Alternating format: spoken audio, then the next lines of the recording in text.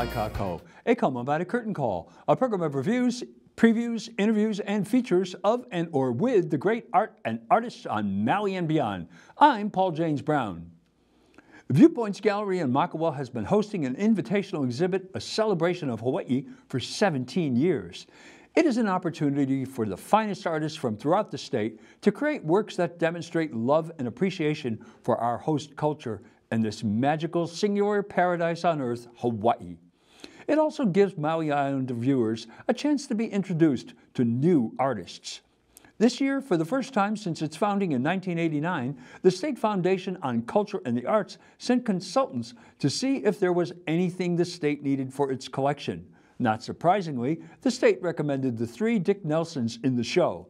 In his 94th year, the creator of the revolutionary watercolor mixing technique, the Trio Hue System, is creating amazing works. It's difficult to comment on these works without taking up the entire show. So I will show you photos of each one and allow you to have a conversation with yourself. Here is Yes. This is Confounded. And this one is called Drifter. Gene Bitts, formerly known as Gene Young, has given us this glorious oil on linen painting called Hina. This work is mind-bogglingly complex throughout the work. The work itself is made up of Hawaiian symbols. Around the corner from the piece are two paintings which are a key to the symbols. There is a wonderful video on the Viewpoints page where Ms. Bitts introduces the work and explains its secrets, while Kumu Kimokea Kapalehua looks on and makes comments. It is a work that will challenge the viewer to unlock and understand its true meaning. Oahu's Rick Beck is a new artist to me. His cast and carved glass have taken glass into a new realm of sculpture. Here is Blue Spiral. And then there is Green Archer. Their texture and heft made them completely unique among glass sculpture. Here is another glass work. This is by Karuna Santoro. It is called Drifting Effortlessly, and it is kill-formed glass with silver inclusions. It's a stunning work, and a different direction from Ms. Santoro. Susanna Cromwell calls this mixed media block print Delicious Monster. They look like prints on cloth that have been arranged and then framed. It is thoroughly original. She paints in acrylic. Another new artist to me is Sandra Blazel. Here is Drum Circle. It reminds me of Natasha Young, with the cars in the background and the distinct local feel to it. And then there is this Hopper-esque, Local Nighthawks. Even the title is reminiscent of Hopper. And finally, here is Sway. If it reminds you of Susie Papanikolaou, join the club. Ms. Blazel is an exceptionally accomplished painter. I hope she finds her own true voice. Speaking of Susie Papanikolaou, she has 4 very Susie paintings in this show. This is Wahine at sunrise, Pua Kehala Ke'au, then Young Dancer with Flute, Dancer Resting in Yellow, and finally Basket Weaver. Ms. Papanikolaou specializes in focusing on action and not on faces. Melissa Chimera consistently creates absolutely original art. There is nothing derivative about anything she does. This diptych called Breaking Open features Pule Lehua and Koa butterflies. It is oil kozo mulberry paper, stitched silk linen. Note the detail in this piece. Also, it is listed as a diptych, but she is selling them separately. Among the more unusual works in this show is Jaok Lee and Becky Lewis's Clay Wire and Palm Inflorescence Eruption. This work captures the violence and power of a volcano. Martha Woodbury is among our finest artists. Her work is always captivating. Her 2 pieces in this show are Alala and Enso.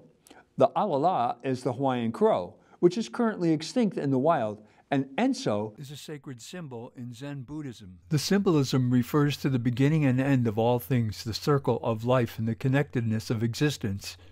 It symbolizes emptiness or fullness, presence or absence. All things might be contained within or conversely excluded by its boundaries. I was surprised to see this was a Martha Woodbury. It is an exceptional departure from her abstract work she is so renowned for.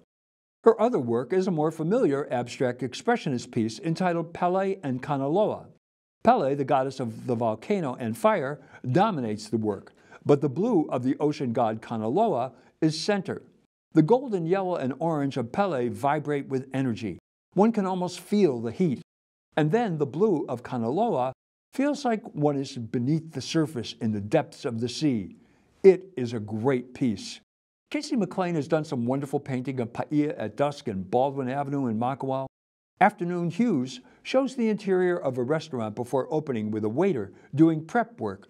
Note how the perspective of the chairs, the tables, and the reflection on the top of the seats leads your eye to the waiter. Carmen Gardner has two very different paintings in this show. One can almost smell the sweet fragrance from this magnificent bouquet of white plumeria entitled Scented Summer. And then here is a beautiful portrait of the tragic Princess Victoria Kaiulani, who died from pneumonia at 23. Peggy Hopper sent two beautiful charcoal, acrylic, and watercolor portraits. One of Hawaii's most well-known artists. It's a big feather in Viewpoint's cap to have Ms. Hopper as a participant. Here is Miley, and this one is called Kaimilani. Joseph Fletcher's muse is the Pu'unene Sugar Mill. He has two oil-on panel paintings in this show. This is Golden Light over the mill. And here is Sugar Days. Golden Light shows the mill as it is today, shut down and looking proud. In Sugar Days, Mr. Fletcher shows the mill prior to January 2017 when the mill was shut down permanently. Wow, just wow. Presence is handmade paper and acrylic by Karen Davidson. It is a contemplative piece with a three-dimensional quality. The halo of blue and green perfectly set off the bronze bust. Linda Whittemore is known for her amazing abstract monotype prints. In Shoreline South, she has chosen oil on cradled wood panel for her media. All I can say is her late mom, the wonderful painter Margaret Bedell, must be smiling up in heaven. Beyond the Horizon is a huge painting by yet another new artist to me, Samolina Pu'apu Aga. It is a commanding work. The foreground feels almost like the icy Antarctic, but the horizon dances with anticipation and joy. This next work by Charles Antoine Valeras feels more like the art of trash than a celebration of Hawaii. Entitled Elephants Never Forget, it's marine debris on upcycled boat window wood offcuts, framed in manila rope. See what I mean? Diana Lair has been delving into serious video art, but her forte is as a colorist, both in painting and pastels. Where water meets the sky is an oil painting on wood panel. It appears there is a storm brewing. Mary Beth Binder has bedazzled this gun surfboard with stained glass mosaic. It probably wouldn't be too great for catching the waves, but it would certainly be a conversation piece. The Guardian of Prayer is a stoneware work by J.Oak Lee.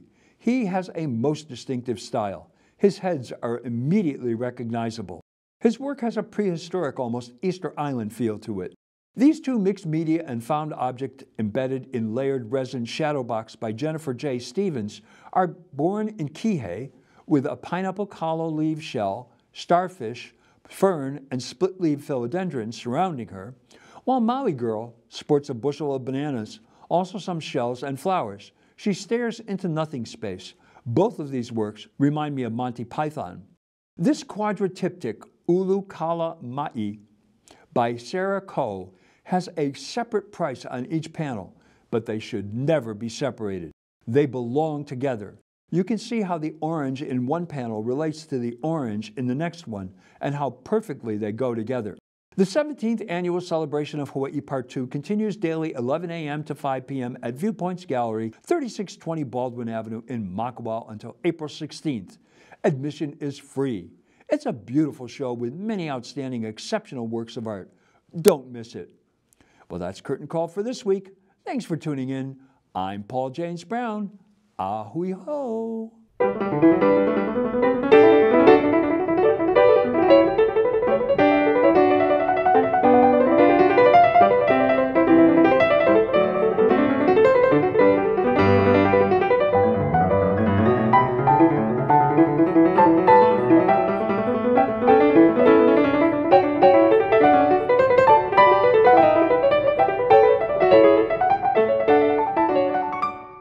Melissa Chimera.